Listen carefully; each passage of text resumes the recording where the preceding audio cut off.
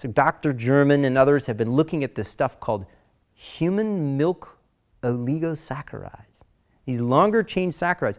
Did you know 1/3 of the mass of breast milk, the most common substance in breast milk, is this human milk oligosaccharide, and the baby can't use it? Why would Mother Nature put something into breast milk that the baby can't use? To attract microbes. It turns out that different species, I mean, you can look at mountain gorillas and bonobos, they have different oligosaccharides to attract different bugs in their offspring. We have a specific human milk oligosaccharide that cannot be mimicked.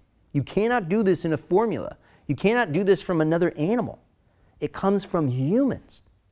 And when we consume this specific saccharide as an infant, there's a couple of different species, one in particular, Bifidobacterium infantis, that feeds off of this and grows.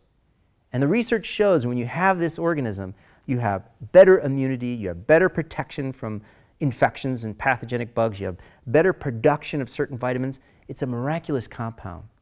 So if you have the option to breastfeed, you're going to do more for your child than you could ever imagine.